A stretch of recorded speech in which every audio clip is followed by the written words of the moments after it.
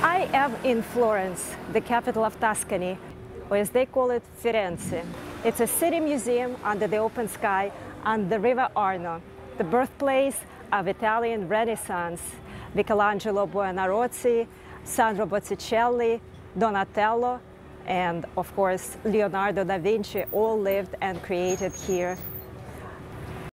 When French writer Stendhal visited the city for the first time in the 19th century, he experienced heart palpitations and almost fainted. Since then, they call it Stendhal syndrome, when you encounter something so beautiful that you feel dizzy. And I would too, but I was here this summer. It was scorching hot, but now, September, the weather is beautiful. It's in the 20s centigrade or 70s Fahrenheit. It's probably the best time to explore the city. But I'm here mainly to attend the Biennial Antique Fair. It started in 1959, so it's older than CIFAF Maastricht, which I covered a few months ago. The link is below. It's a smaller fair dedicated to Italian art up to 1989. And the organizers announced that for the first time they're venturing into the metaverse. Right this second they have a press conference in Italian, which I don't speak, but let's go and take a peek.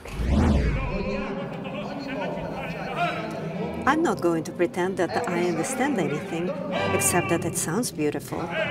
No wonder that the Florentine dialect became the official Italian language. The speakers are various city dignitaries, like Mayor Dario Nardella, Chairman of BIAF Fabrizio Moretti,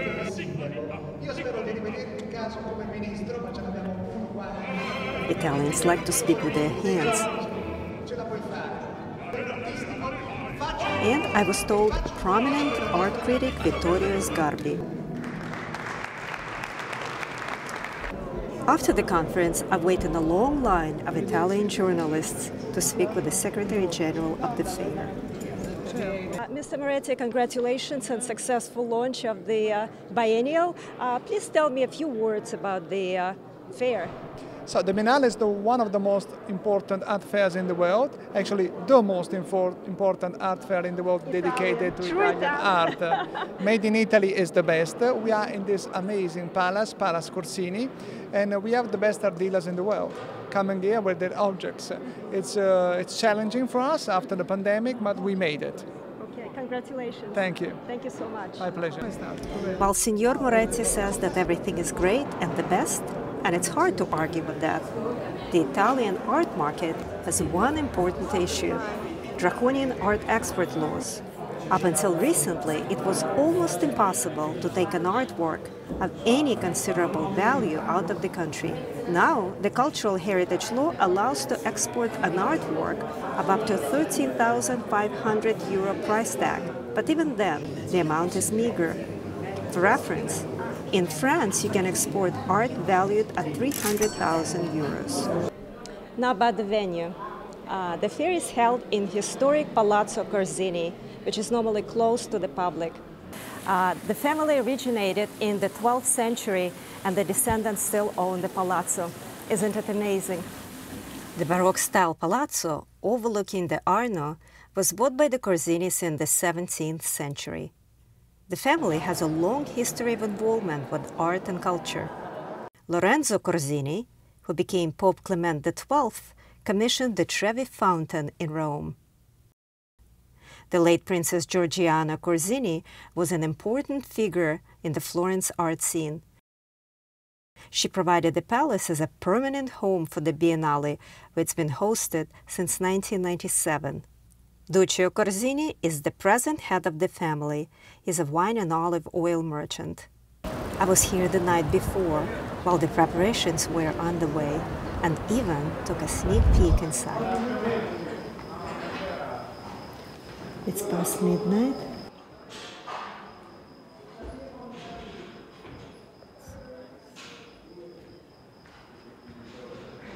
Venetian decorator Matteo Corvino is in charge of getting the place ready for the fair.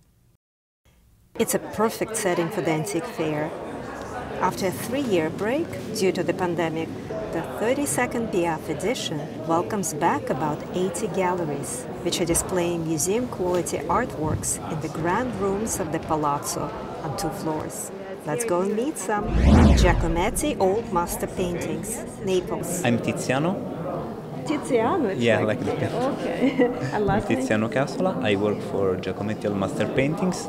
Okay. So can you please tell me a little bit about the gallery, when it was established, by whom?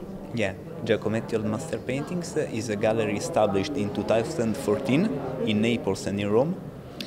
We sell essentially 17th and 19th century Neapolitan painters and sculptures.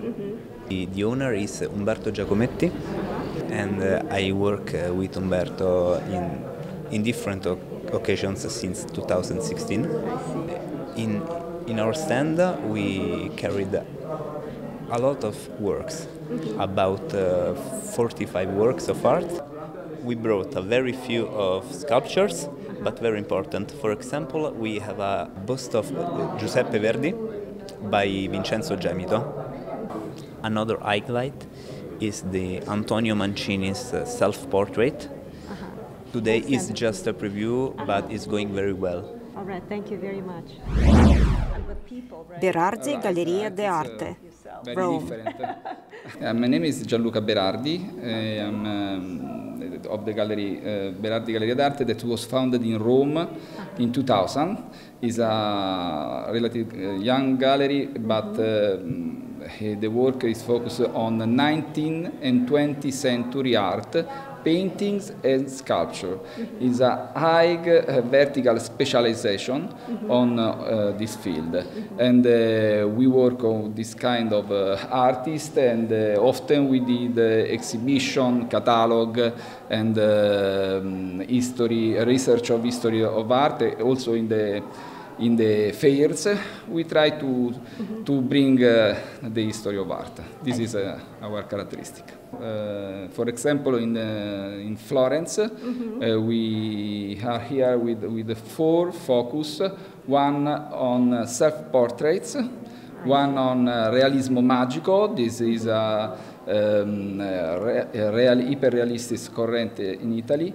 One on post-impressionism, and one focus is about the art and exploration in 19th century. This is our exhibition here. So what I saw outside is also yours, right? Yeah. There is a self-portrait, like almost like selfie, right? Already. In fact, we choose the name Selfie of Artist to try to give some contemporary appeal to this exhibition. It's not correct like concept, because selfie is something that you do very hairy, instead of the self-portrait is a very different thing, but I think it works. What brought you into art? Are you art historian? What's your background? I was a professor at the university. I teach, in Rome? Yeah, I teach 19th century art. And yes, I love that work, but this is more interesting because you are ever in contact with the art, with the painting, with the sculpture. It's more adventure. Tornabuoni Arte, Florence. The gallery opened in 1981 in Via Tornabuoni, so the name comes from that. And then we moved to Lungano Cellini, where we had the gallery moment, and Mr. Casamonte, that is the owner of the gallery, start with different artists from the Chirico, with modern and with contemporary art. So we start with the Chirico, with the pieces, and the international artists like Picasso or Miro, Kandinsky, and all the others. And then he focused on the contemporary art in Fontana in the 60s, in the Italian 60s, so Fontana, Burri, Boetti, and all the other important artists that we had in Italy in that period. So, for example, we have also Manzoni, a focus on Piero Manzoni, and then here you can see other international artists like Christo, and then you have 2 Fontanas with 2 slashes and 3 slashes, one white and one red. And you have Piero Dorazio, that is another Italian important artist for us, and a little Burri, a work by Alberto Burri, where you can see all his kind of the way of work. So you have the gold, you have the stuff that's burlap, and then you have the sand. So it's complete. It's a very complete work. So this is the booth. And as I mentioned earlier, BIAF is entering the metaverse. By scanning a QR code on your phone, anyone can have an immersive experience of viewing a gallery of previous prize-winning artworks in augmented reality.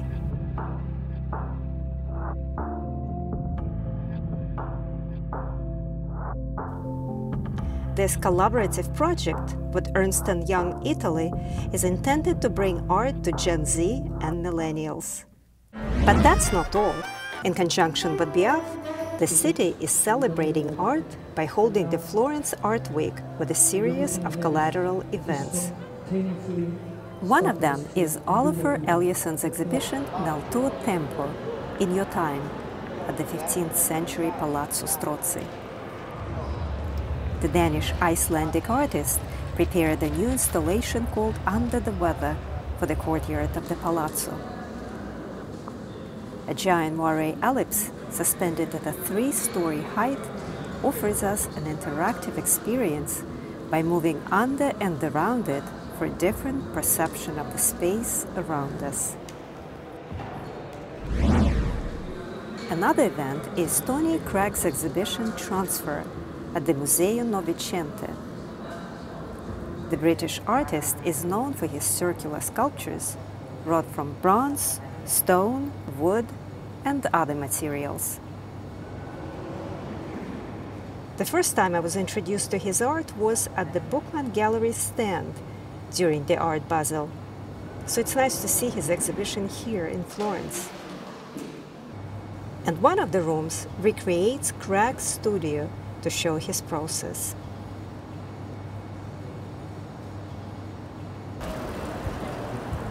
And the cherry on top, I had the pleasure of meeting the owner of the oldest goldsmith atelier and shop and the oldest bridge in town, Fratelli Piccini Jewelers on Ponte Vecchio.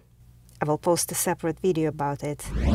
My name is Elisa Tozzi Piccini, and I am the fourth generation of a family business who started on this location in 1903. And since I was a child, actually, I was meant to come here because in Italy and in certain areas of the world, when you have a family business, you have like no chance. You don't think about anything else, and that's where you kind of just pop in. But it's very amazing. I'm very proud, and I love to carry on the tradition of my family because that's part of my DNA. So you grew up in it and you have no other chance. You don't know what else to do, and you do it with passion. It's just part of your life. So it's very easy.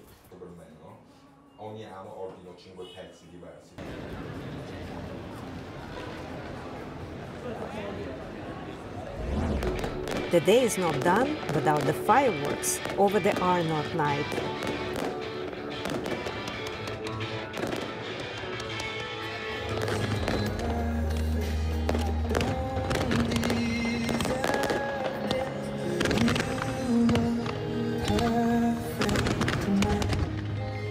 It looks perfect tonight.